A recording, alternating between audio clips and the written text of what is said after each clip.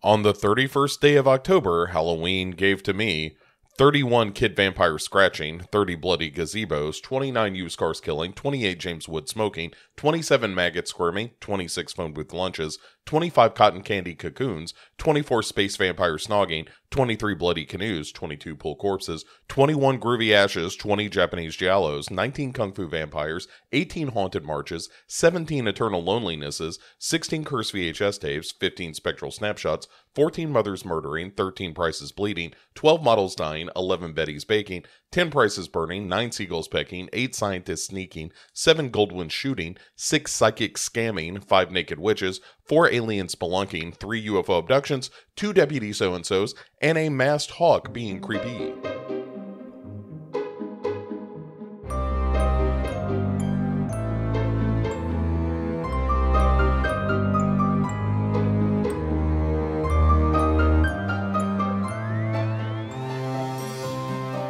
Well, hello there, everyone. Happy Halloween. It is the big day. I know a lot of places did their trick-or-treating on the weekend, on the 29th and the 30th. I know we took the kids to the 29th and the 30th. They were doing like some events downtown, and trick-or-treaters came by on the 29th and all that. But this is the day. This is Halloween. For those of us who are horror fans, horror aficionados, Halloweeneries, Halloweeniacs, it doesn't matter what day you celebrate. This today is Halloween, and I think it should be a national holiday. I think everyone should get off of work to sit around and watch scary movies, but they don't leave me in charge of such things, probably for good reason. But it is Halloween. I want to say, first of all, thank you for joining me on this 31 days of Halloween. For those of you who have listened to the whole thing, even if you just, picking and choosing along the way, that's fine too. I appreciate the fact that we've been able to kind of celebrate all this together, and it's been really fun to hear people respond to the movies and all that. So thank you. It has been a blast as always. I already am looking forward to doing it again next year. So I've already been thinking about the list even, so that tells you what kind of broken brain I've got. Anyway, for Halloween and to complete our look at Stephen King movies, I'm going back to a TV movie from 1979, and of course that is the Tobe Hooper adaptation of the Stephen King novel Salem's Lot, which is a TV movie that scared the shit out of an entire generation. Not every piece of it, and we'll talk about that, but it's way better than it has any right to be. And I still think, even though there's been another more modern adaptation of Salem's Lot, it's the most successful by far. It gets most of it right. And we'll talk about why here in a second, but I know there is a planned newer version written and directed by Gary Dauberman, who is the guy who wrote It Chapter 1. He wrote The Nun and Annabelle Comes Home and Annabelle and Blood Monkey. Basically, his writing does not suggest that he's got necessarily a deft hand with horror, but I always, will hold out some hope that it Chapter 1 is more reflective of his talent than something like Annabelle Comes Home. But we'll see. So, I'm excited to talk about this movie. I saw this movie, I probably saw it not long after it came out, because I was a kid when this would have aired. I don't know that I saw it when it first aired, but they reran it. Because it was a big production, it's a big 2-night affair. If you watch it, which you can do now on Shudder, it's still a 3-hour film. And that's another reason I kind of held on to this one for Halloween, because it's a movie that you can kick back with and just enjoy the Halloweenness of the day and watch this 3-hour epic vampire story, which I think is pretty great. So, just to get this out of the way, I love Salem's Lot. I love the book. It's maybe my favorite Stephen King novel. It was the first one I read in that early run of Carrie and The Shining and Salem's Lot and Dead Zone and Firestarter and Cujo and, up until the mid 80s, and even The Stand, where I thought this is the perfect book, as far as a vampire story goes. And to this day, it is the thing that I kind of love the most in terms of vampire stories being told, or the way that they're told, which is sort of the genesis of it, right? Like, I find it less interesting if it's just a vampire, like the Dracula style of there's a vampire and there's a couple of people being turned into a vampire, but that's kind of it. I really like this plague kind of feeling that, as Ben Mears says in the film, it's a geometric progression. It's vampires making vampires. So 2 becomes 4, becomes 8, becomes 16. And I like that a lot. I think that's cool. And so that really captured my imagination. And also I was a budding young writer, and the fact that Stephen King likes to use authors as his protagonists, that appealed to me. It's got kind of a tragic romance at the center of it, or a doomed romance. And, a young kid that's, again, Stephen King doing Stephen King stuff, of having a young boy that is in many ways a proxy for his own childlike imagination. And, it's clearly, it's a monster kid in the movie Mark, both book and movie. And so it's a great book. I think it's the one, whenever someone says, hey, I've never read much Stephen King, what should I read? I always tell them, read Salem's Lot. It's not terribly long, it's well written, and it's genuinely scary. There's some really scary stuff. And so when it came time to adapt the book, it makes sense in a way to do it in this form, to do it as kind of a mini series, because the book and the movie both take their time to use the word vampire. I think in the book it's, after 100 and something pages, you get the word vampire. In the movie, it's almost 2 hours into this 3-hour affair that somebody actually uses the word vampire. And that's because it is in a modern context, like nobody wants to believe that a vampire is a real thing. And so they don't talk about it in those terms. And, even when somebody finally says, like, hey, there's a vampire afoot, there's a long conversation about, like, you understand what you're saying, right? Like, you are no longer going to be taken seriously if you spout this. Like, what you need to do is turn this over to the police and let them be the ones to figure out what's what. Which is what they try to do, but it doesn't work out because, the police are no better at dealing with something that's supernatural, like a manifestation of evil. And another thing that the movie and book both do is, and maybe the least successful aspect of both book and movie, is to, more so than the movie than the book, is to tie all of this to the Marston house. And so if you've never read or seen Salem's Lot, the brief overview is Ben Mears is a writer who is returning to Salem's Lot. He lived there for a while when he was a kid. While he was there, he had a potentially supernatural encounter in the Marston house, or saw a ghost or something. And the Marston house is a monolith to evil that stands high on a hill in Salem's Lot that looks down over the city. And when Ben Mears returns home, he's going to write a book about it. And unfortunately, it has been rented out or purchased outright by 2 fellows named Straker and Barlow.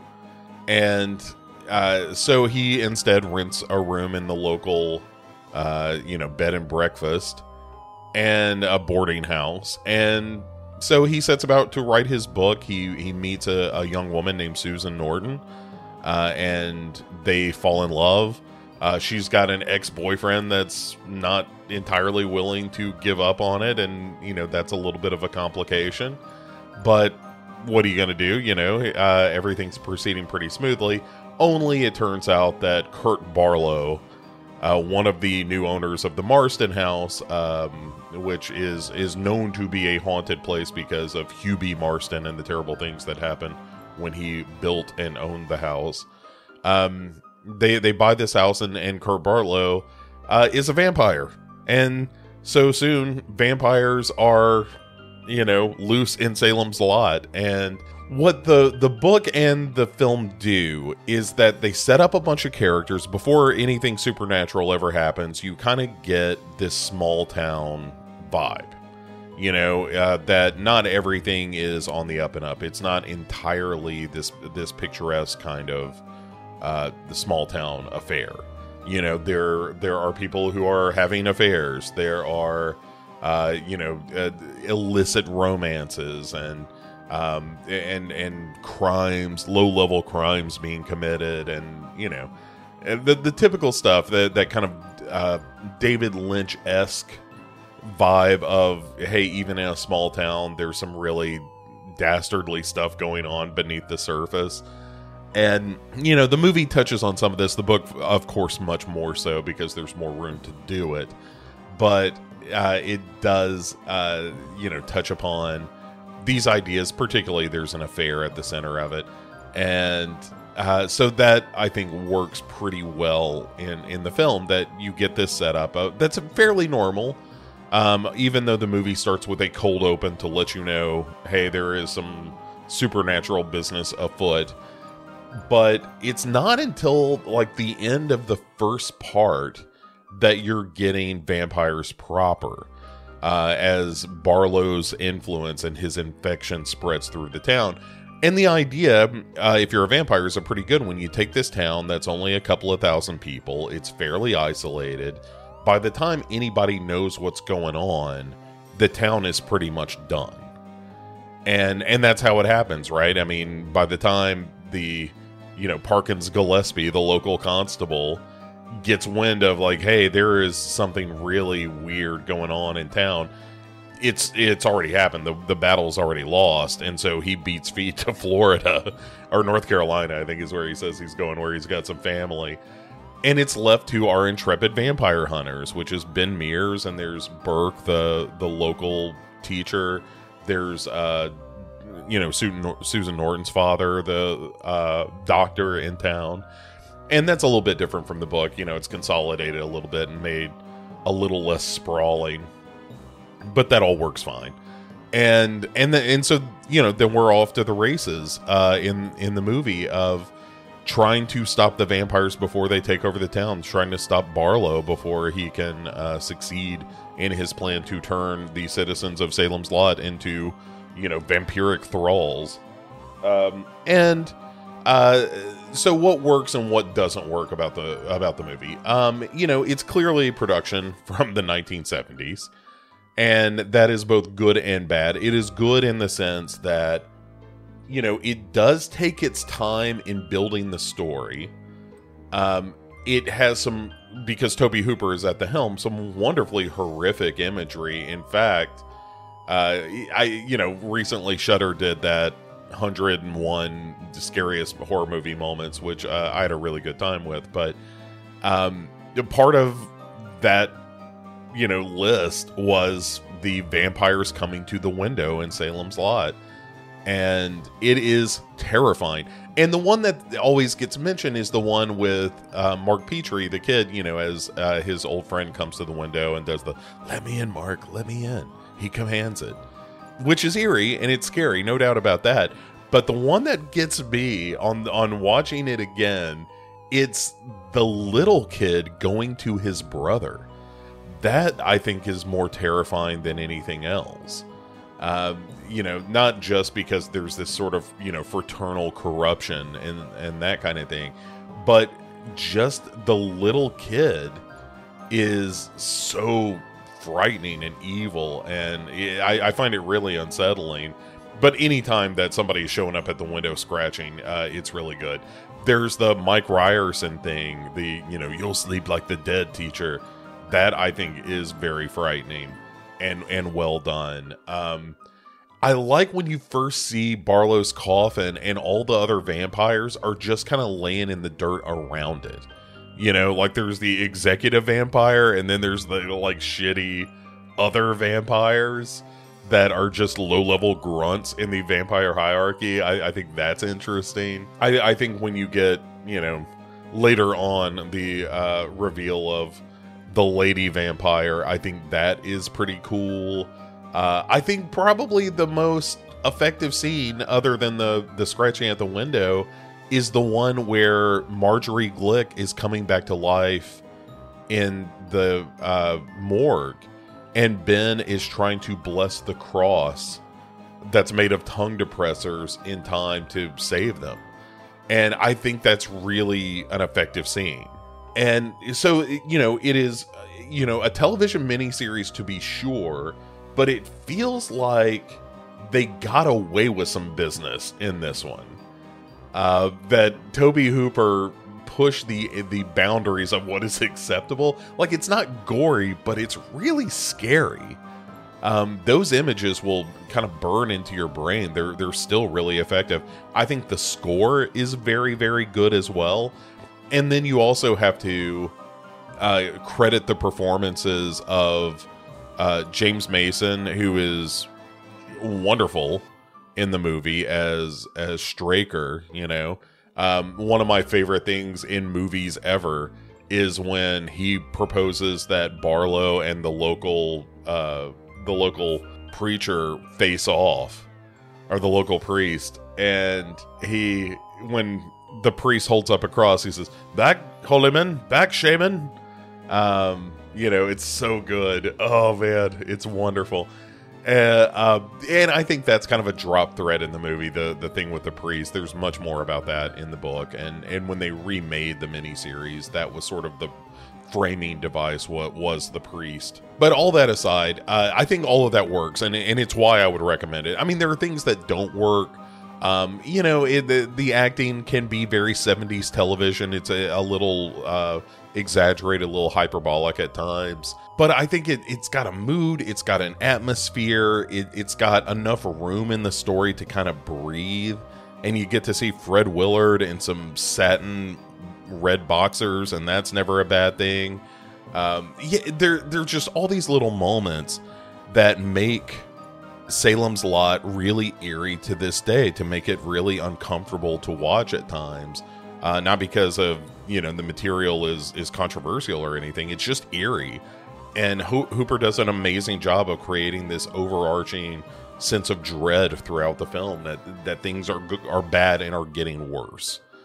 And I really, really enjoy it. I mean, I wish that it were 3 nights instead of 2, so we could get a full 4.5 hours where you could dive into more of the relationships between the people in Salem's Lot and see a little bit more of the breakdown of the town.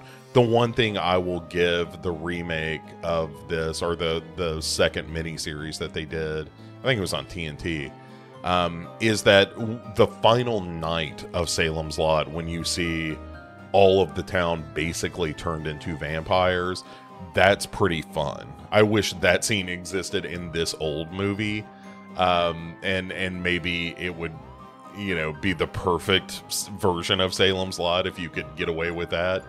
But it's still, pretty good. Rutger Hauer plays Barlow in the second miniseries, which makes him a little more communicative. In this one, it's Reggie Nadler, which an actor you may know from such films as Dracula's Dog or Zoltan the Hound of Hell, depending on what version you see.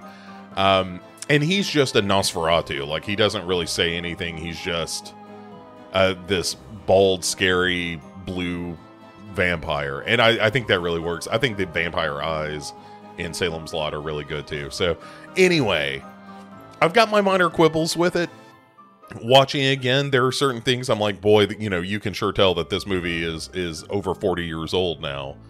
But all that aside, it still works despite itself in some cases.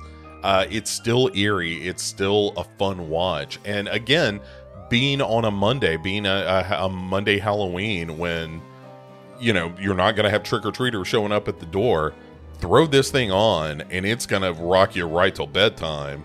And you get to go to bed thinking about those little kids scraping at the window outside in the mist saying, "Let me in, Danny, let me in." It's chilling. It's so good. All right. That is going to do it for this here 31 Days of Halloween. We have done 31 movies. I've had a blast. Thank you again for joining me. If you are listening to this on the Dark Parade podcast feed, then I implore you to check out Legion Podcasts on the podcast catcher of your choice, where you can find other shows that I do and a bunch of other shows that are terrific. Be sure, if you were listening on the Legion podcast feed, you hop over and join us on the Dark Parade feed, where we will be getting back to regular business this very week, and get into some shenanigans with the regular Dark Parade schedule, including some found footage Fool and some Heart of Horror and a regular episode and all kinds of fun stuff. And I also would entreat you to remain spooky out there, even though it is no longer Halloween. We've only got 11 months to go before it's October again. And remember, you are an ambassador of horror. If you are listening to this, you are a horror fan. So go out there, be your best spooky self.